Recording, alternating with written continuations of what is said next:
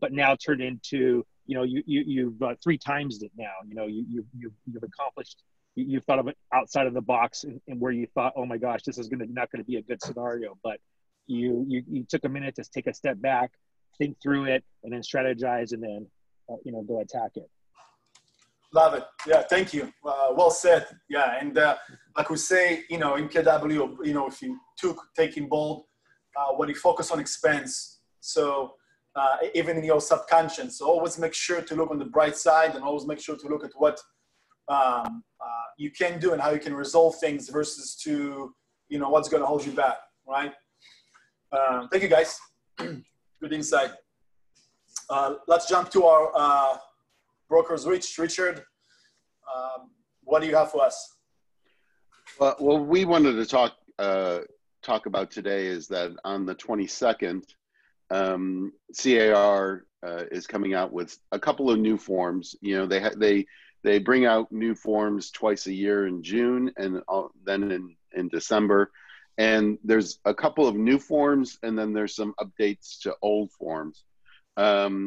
So the first one I wanted to talk about, Meny, if you'll change the slide, is it is the PVOH, which is the Property Visit and Open House Advisory. So unfortunately, they put open house in this thing. It really doesn't have all that much to do with open house. It's mainly about visiting a property. And this form came about because there was a big lawsuit where a buyer and his agent went into a house, and they really liked the house and they talked about strategy. Well, little did they know that they were being recorded. So so the seller knew all about their strategy. And when they said, well, I'll only go up to this amount of money, well, guess what? They countered with that amount of money. So this came from that lawsuit. And it also talks about visitor safety, with, there's been a couple of slip and falls because of booties and whatnot. And it goes over pets, to be careful around pets. And, if you're bringing a minor to a house, then, Mr. Buyer, you need to control your child and be aware of what they're doing. So that's the first form. It's not a mandatory form, but it's not a bad form to use. Allison Silverman, this would be a great form for your listing now, which has holes in the ground that people can fall through. So this will come out on the 22nd. And the next form is, many brokerages already have their square footage and lot size disclosures. We at Calabasas have our own. And once again, it's not a mandatory form, but if you were differing from what's in the assessors, if your source is the assessors, but then your seller says, well, I've added 500 square foot and I want it advertised that way. If there are differing numbers, you should be using either this form or the one for Calabasas that we have, because this puts the buyer on notice that, hey, you need to do your investigation. And there's a couple of suits that have gone by through the brokerage. There's one ongoing now, which this form would have helped with, because it talks about the property lot size and that a fence necessarily isn't at the property line. And this is there's a suit going on right now that talks about that. So either if you are using a lot size, or excuse me, a square footage difference in your listing, you should either be using this form or the next form. Many, for those in Calabasas, we have our own form, lot footage and acreage advisory. And it's basically saying, we as the listing agents, we're not responsible for measuring we're not responsible for verifying this information. You, Mr. Buyer, are responsible for it. And Richard, you have, you're going to talk about the revisions that are up. Correct. And regarding the square footage, we don't have that kind of problem mostly in this area, but it is good to have the forms available to us. But mostly we just have postage stamp lots, and they're all, you know, very clean and simple. But occasionally we'll have that situation where there's an addition that isn't showing up on tax rolls yet. But in fact, I have one listing right now where it's not showing anywhere, but they have the certificate of occupancy for an extra 1,000 square feet. Richard, use that form. That's right. That's right. So, all right, Meny, what's the first one that comes up?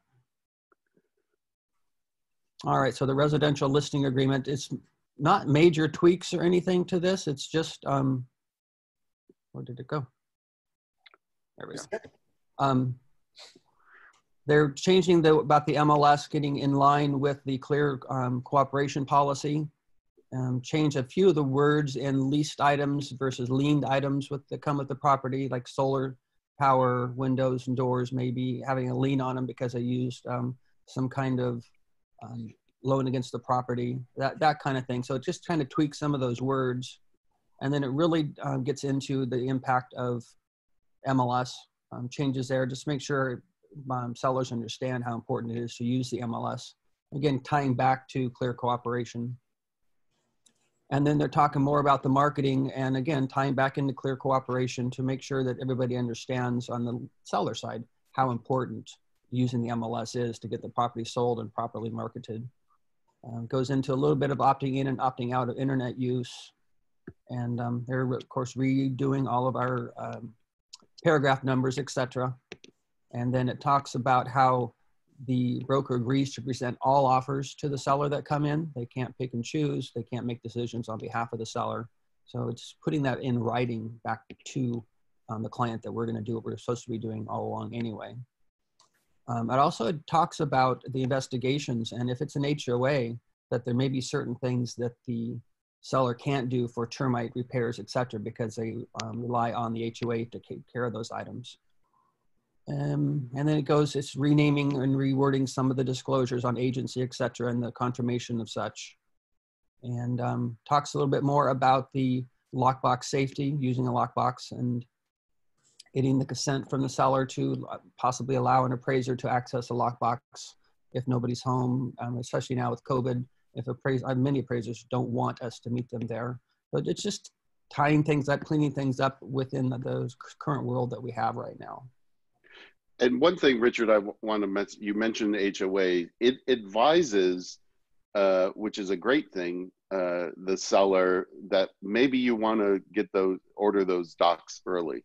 Mm-hmm. So this is a great opportunity for listing agents when they're sitting down with their sellers to say, look, we advise you to order them now, order them ahead of time, or we're ahead of we're ahead of the game. So that's a great thing also. Perfect. What? And go ahead. No, before we're going to jump to the next form, just one question, a few questions over here, just to address those. Great question by our agents. Number one, is that okay to put just back to the square footage, just to put on the MLS that, buyer responsible, etc., to double check, confirm, whatever, or should we use the form instead, or both? Both. It's fine to put it in the MLS, and usually those remarks go into the private remarks because they shouldn't be in the public remarks, although I guess you could technically put them there. But you want something in writing that the buyer has signed, that they acknowledge that there may be some discrepancy and that they're responsible to do it. So I would do both. Mm-hmm. And you could also upload that form into supplements if there was really a major discrepancy, or you really felt comfortable that the number that the seller is giving you is accurate. Now, would you recommend, like if someone represents the buyer, right, for them to initiate the signing this form? Sure. I mean, it protects you as the, you know, when you're in a litigation, everybody likes to point fingers. Mhm. So it's like, you know, if you have something in writing that your buyer has signed, that you went over with your buyer saying, hey, you know, we recommend that you verify all this information, and, you know, in regards to a lot size, you know, the only way to really make sure that the lot size is the lot size is to do a survey. So, you know, hey, just to lay it all out. Sure, if you're working with a buyer, absolutely. You know, I would have them sign it. Especially if you can see on your own a discrepancy, then you should have, as representing your buyer, have that form completed by the seller side. I wouldn't go digging on your own for square footages. That's up to the buyer to do. Right. And then, go ahead, Rich. No, go ahead.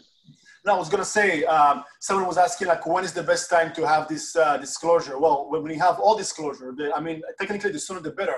Like, you don't want to have people the way out if you provide something that, you know, too late, that it's going to give them those, you know, few days to you know, delay the contingency removal, or maybe surprise you with, like, hey, you know, there's some kind of an issue, whatever. So the sooner the better, all the time. Mm-hmm. Right. And, you know, while they're in their investigation, you know, time period, when they're doing their due diligence, don't hand it to them afterwards and say, well, I've already removed that contingency. You're telling me now that I should have done a survey? No, it's what, you know, right at the top, you know, when you're, you know, when you're doing your investigations. Absolutely. And Richard wanted to mention real quick something about the PED-V. We can't go a meeting without talking some COVID form. Correct. The PED-V, the current version is dated 6/2 of 2020. You can access a copy through the front desk or from your office. But I have a lot of agents questioning, you know, they're kind of back to work now, missed a couple meetings and just don't know how to get started showing property. So it's the PED-V, and it's dated 6/2/20. Use that form when you're going to show property. All listing agents are going to require that form. Yeah, thank you. We didn't have it to share, so apologize for not having that copy. But so if you brokers, if you don't mind, just to type in that form's name so people can just look it up afterwards. The question relates, I guess, you know, over here as a result of the Keller Corporation, what they added over here. NAR right now are being sued, you know, by several, like, I guess, like, you know, mostly, like, you know, private companies and whatever, because this Keller Corporation kind of, like, you know, affecting their ability to, you know, share in the same platform. So is this changing anything right now? Should we be concerned about it, or just follow the rules, guidelines, whatever's on the forms? No, it follow the rules. Clear cooperation isn't going anywhere now. The first injunction that I believe was brought against NAR by TAN was dismissed. So I don't foresee it going anywhere. You know, it's here, and you should be abiding by the rules, because there are, I know for CRISNet users in the San Fernando Valley, the violation is 1% of the listing price up to the NAR maximum, which is $15,000. So that's a hefty fine. So you should be abiding by this rule right now. And there is this period where they're going to be, you know, kind of, looking at things individually. I was in an MLS meeting on Monday, and the statistics for mandatory reporting, which this is a violation of, spiked. So there are people who are getting dinged for this. I don't think they're initiating any fines right now, but we're right now over a month into this, so they are going to start issuing fines, and that's a hefty fine. So there's 244 coming soon showing in the MLS right now. That's just from the past 7 days, and I think I have 2 myself in there. So they're out there. Yeah, and then whoever's watching us right now, we're we started to add those as a link to our morning emails, I believe on a daily basis. Maybe it's a weekly basis, I'm not sure. But just for you guys to be aware of what's out there, because, you know, those are the pocket listings that, you know, as we used to call them. So make sure to click and see what's out there.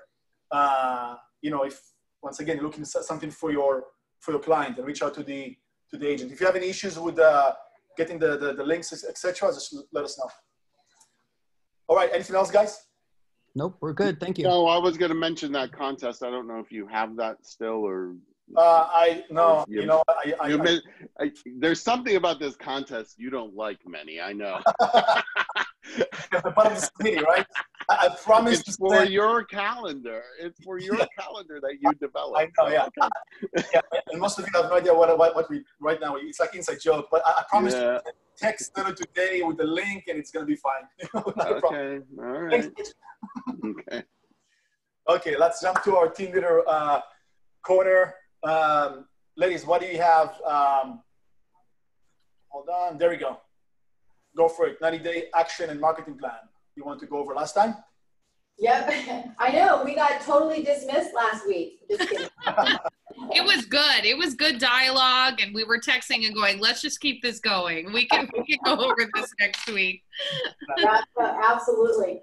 So good morning, everybody. And I know there was quite a few of you yesterday that attended the business planning workshop. So I know we all can't believe it, but we are nearing the halfway mark of 2020, right? So it's really imperative for us to recommit, reevaluate our goals and our plans for the next 6 months. And then also break it down into a 90-day action and marketing plan. So as you guys know, what we are doing over the next 90 days, right? Over this third quarter, yes, I said third quarter of 2020, is we'll see the results in the fourth quarter, right? Because as we know, especially in this crazy real estate business, we're always in 90-day cycles. So we really want to end this year strong. And with that, you put together a 90-day action and marketing plan, and you can even set it up in 30-day increments. But it goes into prospecting, nurturing, marketing, and communication, and transaction and revenue, your revenue goals. So Halley, did you want to take on the prospect and nurturing aspect? Yeah. So, remember, be very specific about your numbers, right? This is the time for you to break those down, reevaluate what you've had before. And if you haven't had goals before, that's okay. Now is the time to start implementing them. So when you're going through your prospecting and nurturing, make sure you really have your marketing plan and how you're going to reach out, have your daily activities going. How many new contacts are you trying to add to your command or to your Excel spreadsheet, whatever that is, in the next 30, 60, and 90 days? Is that 10 a month? Is that 10 a week? Whatever that looks like, you need to set that specific goal in mind, because remember, it is a numbers game. We do kind of have to throw things at the wall a bit. So make sure you're getting very specific and measurable with that. And then also nurturing those leads that you already have. Right? Go back and look into your repertoire, your list of names, pull out those pieces of paper from your old open houses that you guys used to do, and go back and double check with each of those people. Check in with them, nurture them, give them market updates. We've seen a lot of very interesting things happening in the market. I know, even just here in Long Beach, update them with those. So reach out to them and do that. Make sure you're nurturing them and nurturing that relationship. Yeah, no, absolutely. And as you're putting together, let's say we're doing the first 30 days out of the 90-day action plan, right?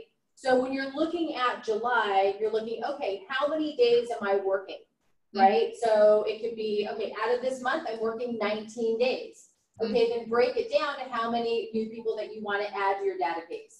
How many lead follow-ups you're going to have. So then you have a set goal of what you're going to do. And then we break it down into your marketing and communication. So, it just simplifies it. It's just an extension of your 411 in what you do on a monthly and weekly basis. And then this breaks it down even into the daily. So marketing communication.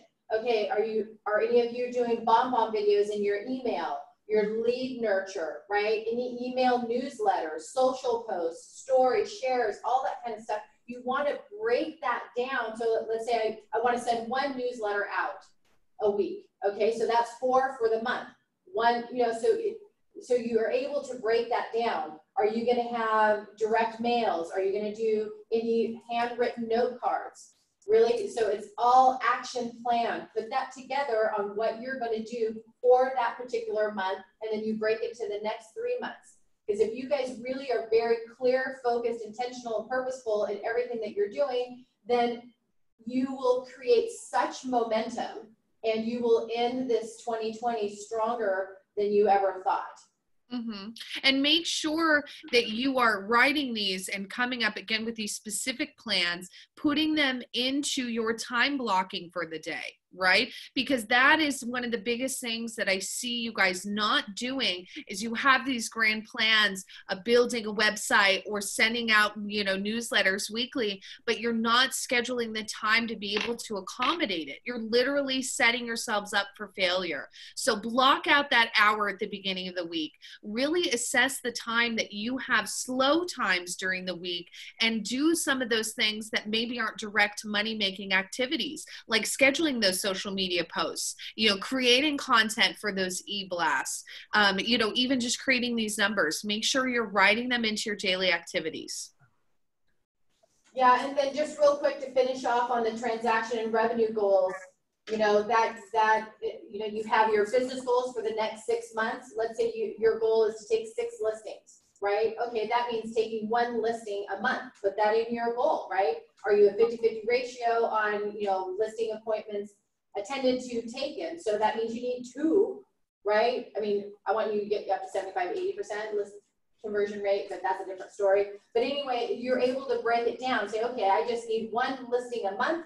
That means I need to go on at least 2 appointments, how many closings I want, how many buyer consultations do I need, etc. So really breaking it down, setting the goal so then you know what to do on a monthly, weekly, and daily basis to be able to hit those transaction and revenue goals for quarterly, and then to hit your goals for the year 2020. Yeah, and make sure that you're drawing it out too, just like Stephanie said. Use the MREA economic model that's here for you. That's your resource. If you don't have the Excel worksheet, you know, email any of us TLs. We're here to help support you and run you through it. But make sure you're figuring out your conversion rate when it comes to leads and appointments, because the MREA economic model really focuses on, you know, how many appointments are you converting into actual transactions. But really keep in mind, how many leads do you need in order to convert into an appointment? So really think on the grand scheme of those things. If you have to make 100 calls a week to nail down 1 appointment, that's an opportunity for you right now to focus on in the next 90 days. You know, sit down with your TLs, you know, meet with your accountability partners and work on your scripting, work on your conversion, you know, just really push hard, because as we know, our work right now is not going to bring money right now. We're working for the future. So it's just so important that now more than ever, we're digging in deep and really being very specific about what we're trying to achieve.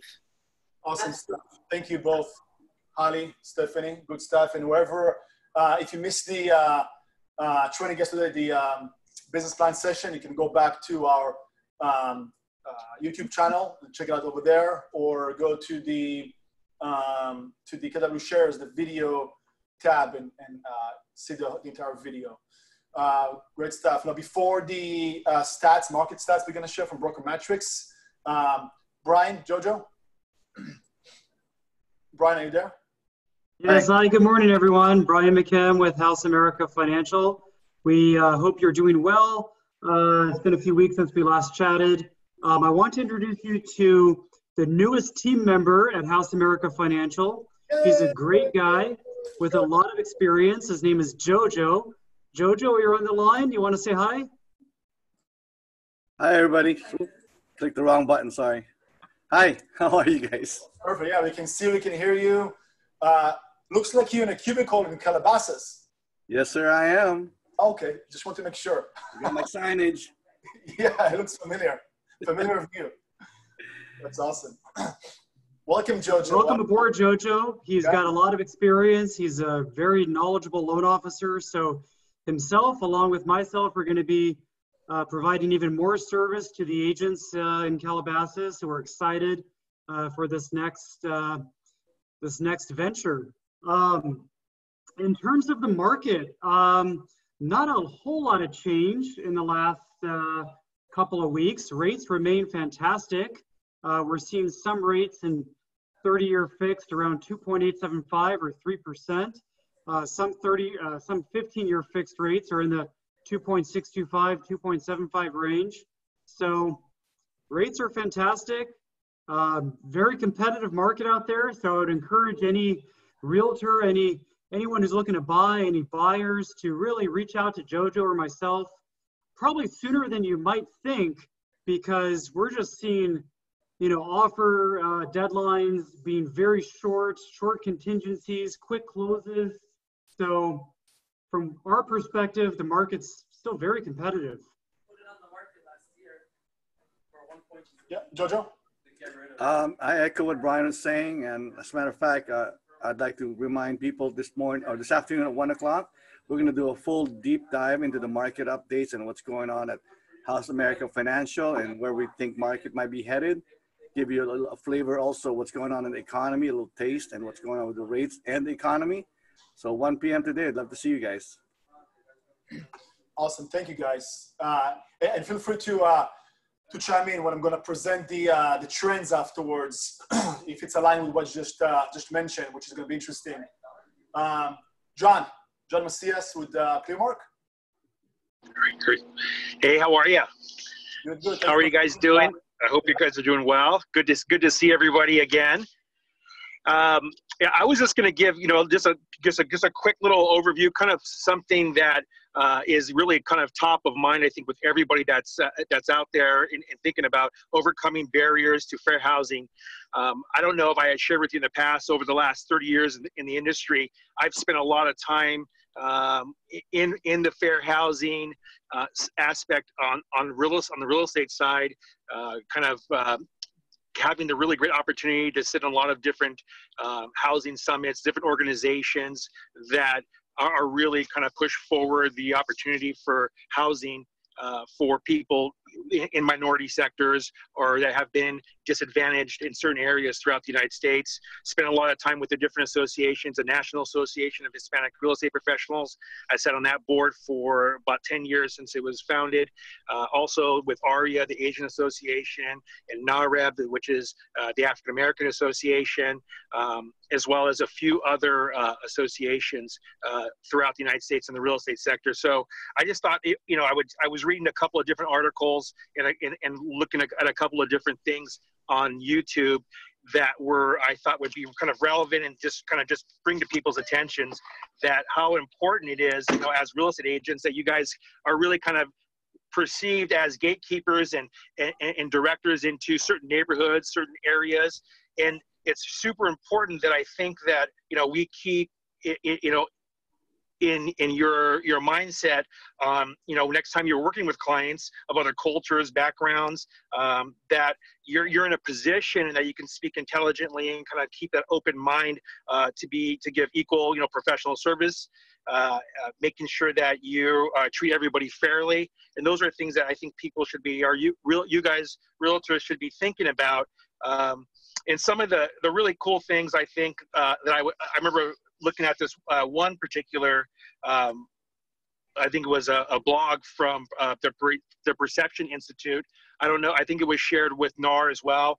It talked about BRIC, B standing for belonging, R respect, I for investment and individuation, C for conversation, and K for kindness. Those are kind of things to keep top of mind when you're transacting, when you're dealing with the public, and people, I think, of different beliefs or cultures that you're going after and working with, especially in LA. We're such a melting pot for the multi-diverse cultures and and people coming there, it's such a desirable place to live. So I think it's just something for us to kind of keep in mind, think about who your network is, who do you network with on a consistent basis? How can you start to expand that? Are there certain areas that are pretty culturally centric, like neighborhoods? Be aware of those. When that the more information that you have and the more information that you can give your clientele, I think it's super important. One of I thought was kind of really cool thing for offices to really kind of take into consideration were it was let me see, I'm going to share with you. It talked about making sure that in each of your offices or each of your teams that you guys have some sort of real estate practices that align with your values. So to develop some sort of protocols that provide clients with equal treatment, how to manage your mindset so that you give interpersonal and interactions with clients the respect and that it comes out a successful interaction with them, making sure that you have certain scripts or kind of practicing those types of conversations that may come up that talk about certain school districts, certain areas that are very culturally, there's like certain areas like they can say segmented, like, you have certain areas in LA, you have an area like, they consider like K-Town, Koreatown, Chinatown, different areas like that. So be aware of those types of things that you can give people a lot of information on a lot of the different areas around that would be relevant, in your conversations out there. And just, I think it's making sure that you just are super aware of this type of mindset that you need to have right now. And I think it's very important that things like that take place. I'm going to send out, I think, to the group here, a couple of different links that I think would be really great to review when you get a little bit longer to get an opportunity to kind of sit down and take a look. They're really great. They're from the different real estate organizations. Also, I have a couple of different things from the Urban Institute. Talks about the amount of real estate being acquired by certain segments within the different ethnic backgrounds. So I think it's really cool, a cool thing for you guys to take a look at and really kind of educate yourself around it. So that's my little bit on this, on the fair housing piece. Yeah, thank you. And, definitely great reminder always to focus on the right things and educate ourselves, regardless to the sensitivity of what we're experiencing in, today's, time, things still happening, right? Right. So it's also good to educate ourselves professionally on how to do things and what kind of resources to use. So thank you for sharing that as well. You're welcome. Yes, stay on the call as well, because I want to get your insight, lender title as well when it comes to the trends. And I'm going to jump right now to the broker metrics. Perfect. We haven't done those for a little while. So it's time to go back to that and understand what we're looking at. I'm going to break it down to three different areas, three different categories. The first area is the northern part of our group, which is the Calabasas area. And you're going to see the trend by active, in escrow, and sold. And this is for the month of May. So you can see on the right up here, last month compared to May of 2019. So which, once again, we know that the pandemic definitely had a big impact in some categories. It's very interesting to see what it didn't impact, right? And how things are evolving really quickly. Some of you guys out there have been busy and now you're getting busier, right? So that's all good news. So let's look at the trend once again. Calabasas area and surrounding cities. In escrow, look at the numbers. Significantly lower inventory, 700 units compared to 817 last month compared to May of last year. Look at the price point, about 5% change. Excuse me, the median price, right? So now the median price stands on about, let's just call it 930, which is it's a big jump. I mean, relatively big jump from May of last year. Going into escrow. Almost the same price jump in percentages. The median stands on 849, and inventory slightly lower than last year, but not significantly lower. So it's 110 compared to 145 going into escrow, okay? What's selling, look at the numbers over here. Very interesting. That's once again the Calabasas area and surrounding cities. 61 units sold last month compared to 45 May of last year. And look at the price point, increase almost 12%. That's pretty incredible, right? That's once again only the month of May. I didn't, you know, I chose not to add over here the month of March and April, just because, you know, to have too much data, but those are definitely great numbers that we're looking at over here, at least for the month of May. Let's jump to the West Side area, West Side office, active. Look at the numbers over here, 371 units compared to 461. So, you know, about 90 units drop May to May, but look at the price point, 22% increase. That's a significant numbers right there. And, you know, you can point out a few different elements. Of course, we all know that inventory is part of them as well, but very interesting jump over there. What's going into escrow? The jump is only by about, you know, almost 7%, just under 7% increase by price point.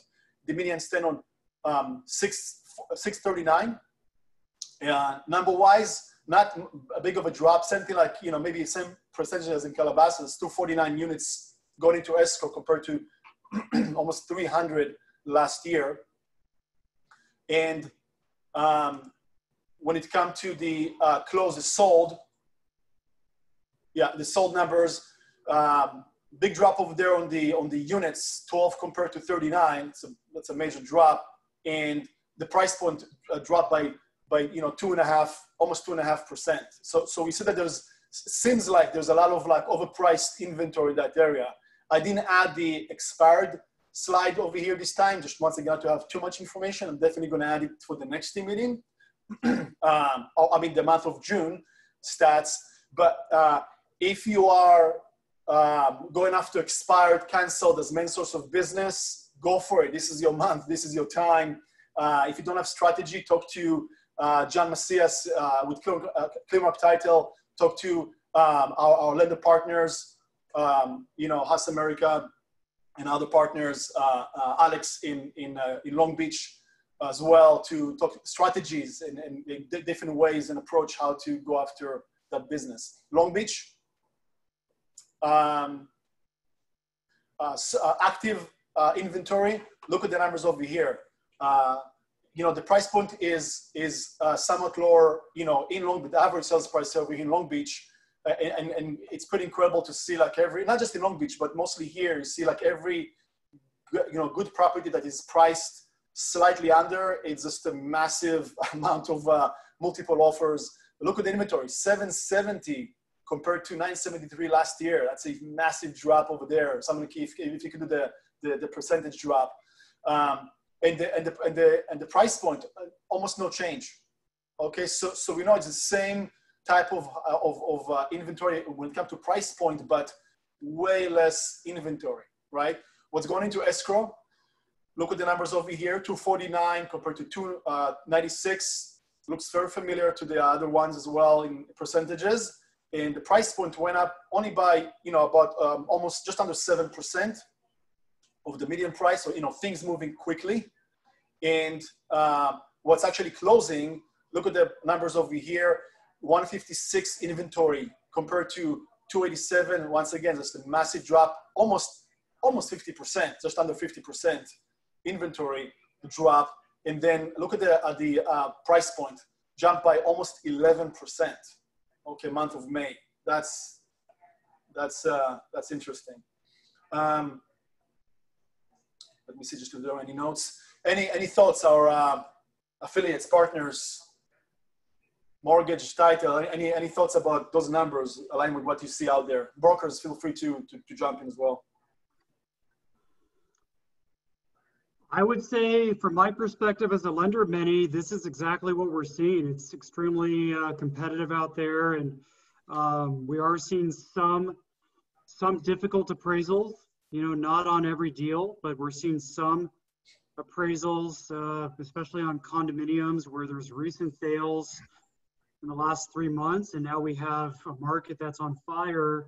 In some cases, it's hard to find comps. Yeah.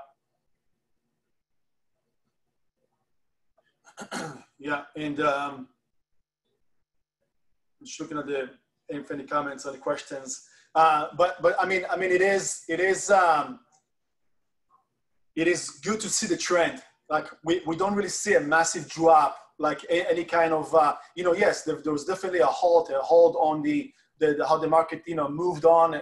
I mean, because of lower inventory, right? Or people just, standing still, don't want to list right now, or buyers want to hold on for a second, or, people dropping because they cannot qualify as fast.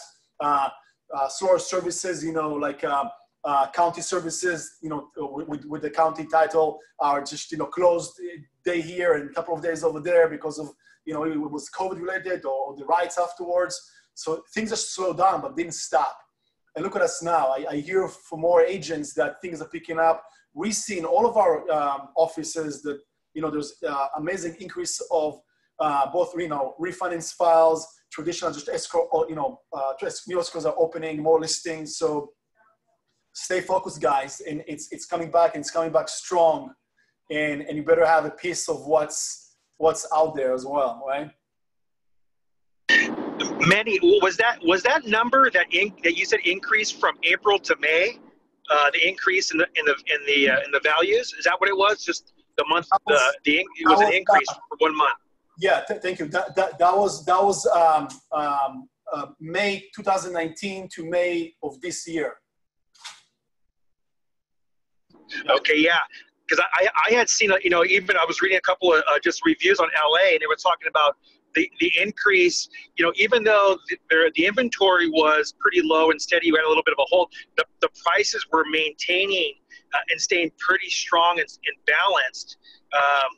And I was reading some pretty kind of, different predictions for people that have been giving some info for the next, for third quarter, fourth quarter of this year. And they anticipate that, there's going to be a lot of activity because the affordability rate in Los Angeles is so high that people can't afford there, and they're going to maybe if they own a home or if they are renting, that they may have to move out maybe in a further away from the city to be able to afford their living and also maintain their jobs. So you may see some activity around that. You may see more homes for lease. You might see people wanting that own investment homes that say, hey, we can't have the right renters in there, so they may want to sell.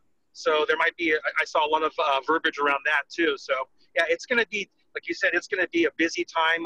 We're coming into a really busy season right now this summer, where people are really ready to really get active in the real estate market. So yeah, and I can tell you for sure, because we do track to some extent, not every transaction, right, but overall trends, and we see more and more people that either are relocating, even if it's locally, like from one city to another, because of things that happen in their area, or maybe just to the house was too small to be quarantined for the last 3 months, so they're looking to change that.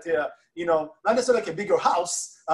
Richard is saying like yes, not necessarily a bigger house, but maybe a bigger yard, maybe a place with different amenities, maybe a place with lower HOA because it was maybe like a waste of money. There's a lot of angles to it, right? And of course, also people are moving out of state. So be creative with your marketing, especially, I'm not saying you have to do it, to change completely, but definitely take advantage of what we're teaching you over and over again with our KW Command Facebook ads campaign, to add that, or to focus mostly on that, to put those the word out there through the technology, so people can see it on the phone. They can see you every day basically, and send the message out of what, just to create that curiosity and get engagement. So people are, once again, this is the best time right now because things are reopening right now, right? To some extent. Meny? Yeah, a lot of schools too. If you guys, I mean, I don't have children, so this was kind of news to me. Now they're all talking about reopening. They're taking, surveys from the parents. So we've seen a big increase of inquiries from families who were holding off moving because they weren't sure what the next school year was going to bring. So that's a great phone call for you guys to make to any of your parent clients, asking them, has your school decided whether or not they're going to reopen? Are you wanting to get settled in before school starts back up? Because that is something that's kind of new information that's come out over the past couple weeks. So make sure you're leveraging that. Yeah. I just put a question on the chat for whoever's attending. Are you voting yes or no? Sorry, it's supposed to be yes and both yes and no in capital. So to open the schools, I can imagine the parents say yes, maybe after being quarantined 3 months with the kids. But that's interesting because also safety wise, I mean, I didn't add it to this team meeting section. We're going to talk about it next week. I'm actually working to bring a very, very special guest to next week's team meeting. COVID cases only increasing in a lot of areas, right? Not all the areas, but it's still happening out there. So, it's going to be interesting evolution of life again, right? Okay, right. Thank you for sharing, guys. Good insight. Bold, launching again in July.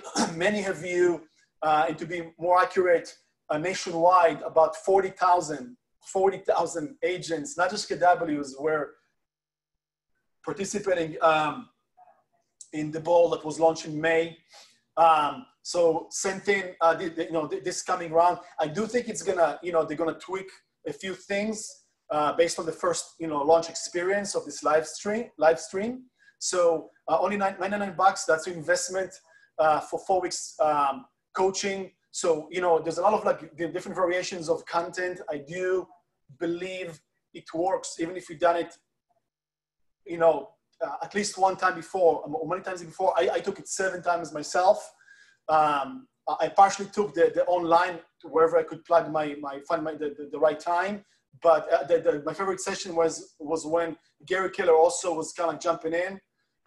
So it's kind of cool to have it. And of course, it's virtual, and so, those things are recorded, so it's easier to participate. So Bold, this is the link, and we can share that as well with you via email. Look at what's happening the rest of this week. We have 1 o'clock mortgage news and updates with the House America Financial team. 4 p.m. Click Corporation, Claw, that's the West Side MLS with Rich. Tomorrow, our coaching sessions in the morning. And 11 a.m., we have incredible panel at, which I didn't add, apologies, I didn't add the flyer, but you all got it, saw it. Go to the KW Shares group, look at the flyer. We have amazing panel. I did a shout out on my Facebook page, my personal page. 11 o'clock tomorrow. It's going to be moderated by Halley and Stephanie. I'm just going to be on the side. I'm going to serve coffee and do whatever they ask me to do.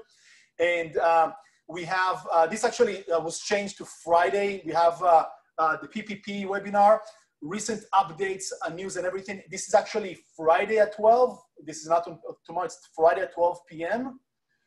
And we have me and Patricia a session tomorrow at 2:30 p.m. about Facebook business page. And then I have another session at 1 p.m. on Friday after the 12 p.m. CPA about single property websites. So that's our coming up training. This coming Saturday, not Sunday, because Sunday is Father's Day, and most of you probably going to have plans. We're going to have a pre-Father's Day hike or family hike. It's going to take place in 8 a.m. I know it's too late, but it's better late than ever. Saturday at 8 a.m.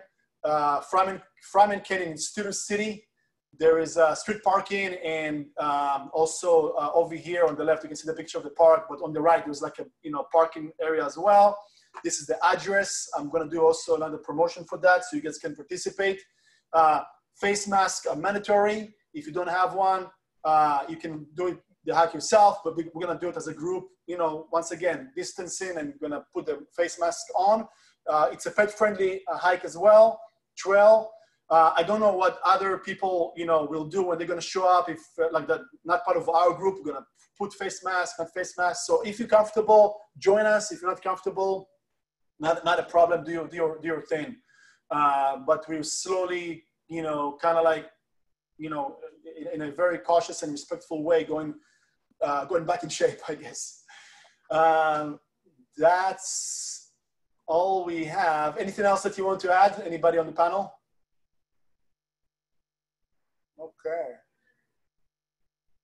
Okay, guys. So that's all we have. Thank you, everybody. I appreciate your time and participation, and stay safe. Stay on top of things. Stay focused and busy, and we'll see you out there virtually, if not in the offices. Thanks, everybody. Thanks, Manny. Thank you, guys. Have a great day. Bye, everybody. Thank you.